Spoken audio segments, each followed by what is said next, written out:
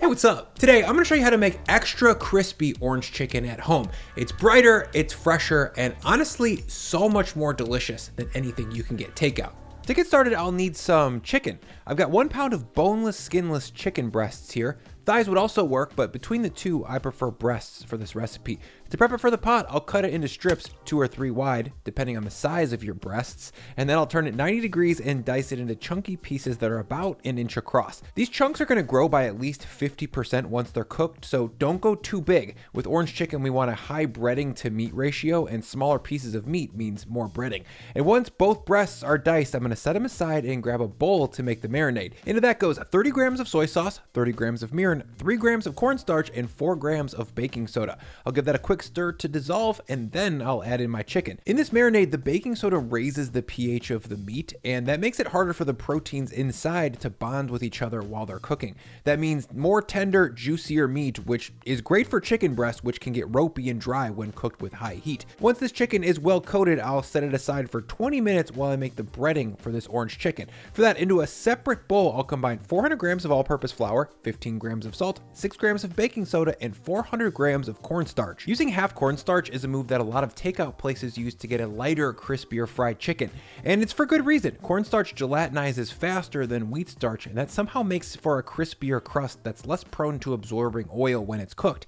And once that's all whisked to combine, I'm gonna grab a second bowl and add about 1/4 of this dry mixture into it. And then I'll add just enough water to make a loose pancake batter. I'm gonna be dipping the marinated chicken into this batter before I hit it with the dry, and that's gonna help provide a base layer of puffy tempura-like friedness, and also it's gonna help grip some of the craggy stuff from the dry breader.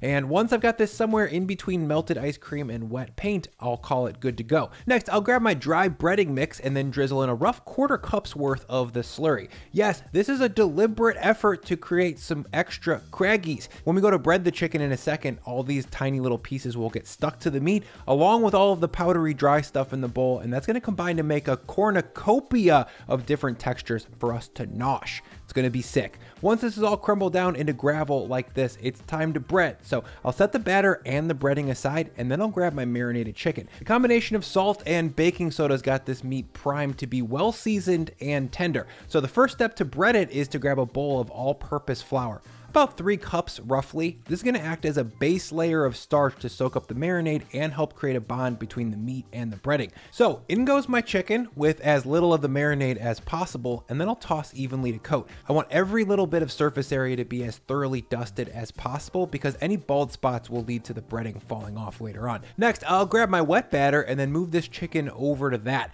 I'm also gonna be making sure to shake off as much of the flour from step 1 as possible. If too much flour makes it into the batter, it will thicken it, making it pasty, and then things will get stuck together. And then I'll be frustrated. Once my floured chicken is in the food paint, I'll just jump in and toss it to combine. And when it's fully coated, I will go wash my hands. Normally, I would use tools to keep this breading off of me, but when coating this much chicken, I find that hands and fingers are by far the best tool for the job. Next, I'll grab my bowl of dry breader and craggy bits, and then using a slotted spoon, I'll move the chicken from the wet to the dry. A quick toss here to get all of that combined, and I'll note that a few pieces will definitely clump together. That's okay. Batter can get sticky. Just make sure to break those apart and get things as dusted with this breader as you can. And once this chicken is beautifully dusted up and covered in crags like this, I'm gonna move it over to a sheet tray, and then I'll get my pot ready to fry. For that, I'll grab a heavy bottom pot and drop it on the stove over medium-high heat. Into that, I'll add 2 quarts of neutral oil. I'm using canola, and then I'll let it heat up for 10 minutes while I thank Magic Spoon for sponsoring this video. Lauren gave me a bunch of Magic Spoon cereal for my birthday about 4 years ago because cereal is like my favorite food. But I'm a grown-up and I almost never eat the regular sugary carby stuff, even though I really want it. Magic Spoon, on the other hand, is high protein, 0 sugar, and very unlike traditional children's cereals, it has no artificial ingredients. And as for the flavor, I'll be honest, it's a 10. My favorite flavor is the frosted, but I just discovered birthday cake, which Magic Spoon just added to their permanent rotation. And yeah, let's just say frosted has some serious competition. If you want to try Magic Spoon, click the link below and use my code Brian Lagerstrom for $5 off. You can BYOB with some of their greatest hits like cocoa, fruity, frosted, or peanut butter. That one's Lauren's favorite, but do yourself a favor and add birthday cake. So scan this QR code or go to magicspoon.com/Brian Lagerstrom Lagerstrom and use code Brian Lagerstrom for $5 off your order. When I check back, this oil is at about 300F. That's ideal because I'm going to be double frying these nuggets, once at a low temp and once at a high temp. Now carefully using my spider, I'm going to lower in all of my breaded chicken. Try and spread it out so that it's not all sitting in a pile in the oil. That can mess up the breading. And once everything's in the pot, I'll come back with my spider and carefully push things around to make sure that none of this chicken is stuck to the bottom of the pot or to each other. And don't push too hard because that could also mess up the breading. And once things are loosened here, I'm going to fry for 4 to 5 minutes in total at 300F. I'm double frying here to get extra crispy chicken. Remember, this chicken is going to end up in a sticky, wet sauce, so we kind of need to overcompensate with the crispiness. So even when it's sogged up with sauce, we still get a ton of crunch. And after only about 4 to 5 minutes of frying, I'm going to come back and take a look. As you can see, it's pretty blonde, but the breading does look set up. So I'm going to lift it out of the pot and move it over to a wire rack to drain. While those rest, I'm going to raise the heat to medium high to bring this oil up to 350F. And once it is, I will once again very carefully lower in my chicken nugs using my spider. This higher heat fry is going to be all about dehydrating that crust as much as possible. That's what leads to crispiness. You'll notice that the oil is much louder and much bubblier this time around. That's because some of the resting juices are coming out of the chicken and frying off and bubbling up. Nothing to worry about as long as your pot is no more than halfway full of oil. Also, this second round gets brown pretty fast, so stay frosty and check back at about 90 seconds. Oh my God, my pot.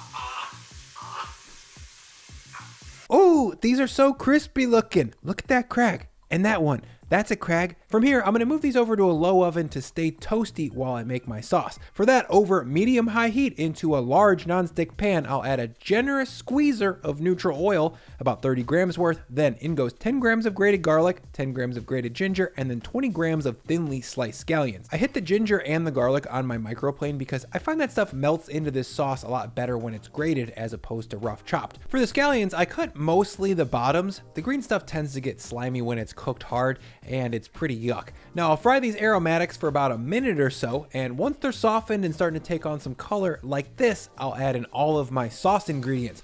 What are those? Well, that's 125 grams of chicken stock, 75 grams of mirin, 50 grams of soy sauce, 10 grams of sesame oil, 50 grams of sugar, and then 25 grams of rice vinegar. And for the orange part, I'm gonna grab one large orange and my microplane and zest it 8 to 10 times. I'm specific about that because the aromatic quality of the zest is great, but a little bit goes a very long way. Too much and it's gonna taste bitter and soapy and ruin the entire dish. Finally, I'm gonna cut this orange into eighths, and then using my lemon juicer, I'm gonna juice it in with everything else. Lastly, I'll add in a provisional 5 grams of cornstarch and then mix everything together. I say provisional because the thickening is always going to be a little bit different when it comes to cornstarch, and we probably need to adjust it later on. Back at the stove, I'll add in a strong pinch of chili flakes to bring some heat, and then I'll bring this sauce up to a simmer and reduce it by about half.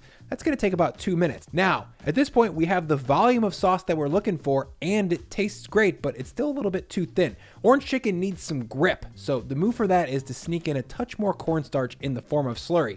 I'm adding in maybe 2 more grams of starch in total. I'll stir that in and give it a second to boil so that it can thicken, and that looks perfect. The sauce holds itself up a little bit, but still looks thick enough to grab onto the chicken. Speaking of that, I'll grab my wire rack full of chicken out of the oven and slide those nuggets into the pan. Oops, I'll just grab that one behind the pan.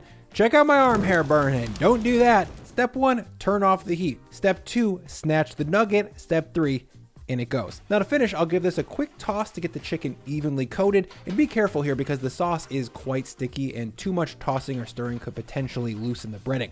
And there we go, glossy, sticky, orange, and saucy all at the same time. To serve it, I'll throw it on top of some steamy white rice, then hit it with some sesame seeds, and then a strong pinch of chili flakes to heat things up. And that is better than takeout orange chicken, in my opinion. Unlike the mall or takeout version, this dish is bright with citrus flavor, it's very crisp, and it's not too sweet. The orange juice and the rice vinegar bring a sharp acidity to balance out all of that heavy sugar.